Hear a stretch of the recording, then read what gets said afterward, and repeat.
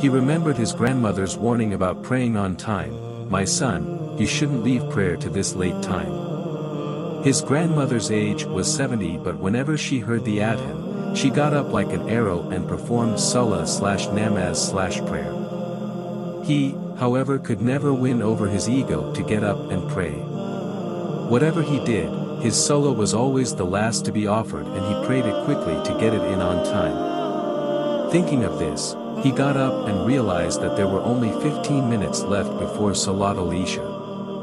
He quickly made wudu and performed Salat al-Maghrib. While making tasbih, he again remembered his grandmother and was embarrassed by how he had prayed. His grandmother prayed with such tranquility and peace. He began making dua and went down to make sajda and stayed like that for a while. He had been at school all day and was tired, so tired. He awoke abruptly to the sound of noise and shouting. He was sweating profusely. He looked around. It was very crowded. Every direction he looked in was filled with people. Some stood frozen looking around, some were running left and right, and some were on their knees with their heads in their hands just waiting. Pure fear and apprehension filled him as he realized where he was. His heart was about to burst. It was the day of judgment. When he was alive, he had heard many things about the questioning on the day of judgment, but that seemed so long ago. Could this be something his mind made up? No, the weight and the fear were so great that he could not have imagined this. The interrogation was still going on. He began moving frantically from people to ask if his name had been called. No one could answer him. All of a sudden his name was called and the crowd split into two and made a passageway for him.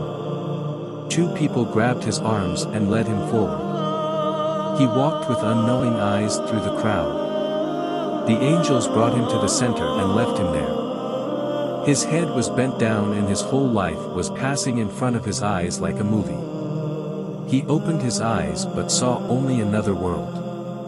The people were all helping others. He saw his father running from one lecture to the other, spending his wealth in the way of Islam. His mother invited guests to their house and one table was being set while the other was being cleared. He pleaded his case. I too was always on this path. I helped others. I spread the word of Allah. I performed my salah. I fasted in the month of Ramadan. Whatever Allah ordered us to do, I did. Whatever He ordered us not to do, I did not. He began to cry and think about how much he loved Allah. He knew that whatever he had done in life would be less than what Allah deserved, and his only protector was Allah. He was sweating like never before and was shaking all over. His eyes were fixed on the scale, waiting for the final decision. At last, the decision was made. The two angels with sheets of paper in their hands turned to the crowd. His legs felt like they were going to collapse. He closed his eyes as they began to read the names of those people who were to enter Jahannam/hell. His name was read first. He fell on his knees and yelled that this couldn't be. How could I go to Jahannam? I served others all my life, I spread the word of Allah to others. His eyes had become blurry and he was shaking with sweat. The two angels took him by the arms. As his feet dragged, they went through the crowd and advanced toward the blazing flames of Jahannam. He was yelling and wondered if there was any person who was going to help him. He was yelling of all the good deeds he had done, how he had helped his father, his fasts, prayers, the Qur'an that he read. He was asking if none of them would help him. The Jahannam angels continued to drag him. They had gotten closer to the hellfire. He looked back and these were his last pleas. Had not Rasulullah said, how clean would a person be who bathes in a river 5 times a day, so too does the Salah performed 5 times cleanse someone of their sins. He began yelling, my prayers. My prayers. My prayers. The two angels did not stop, and they came to the edge of the abyss of Jahannam. The flames of the fire were burning his face. He looked back one last time, but his eyes were dry of hope and he had nothing left in him.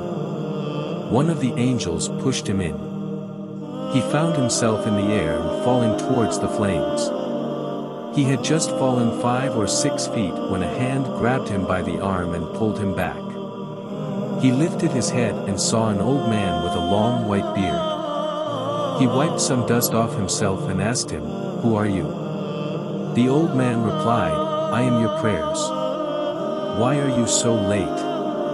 I was almost in the fire. You rescued me at the last minute before I fell in." The old man smiled and shook his head. "You always performed me at the last minute, and did you forget?"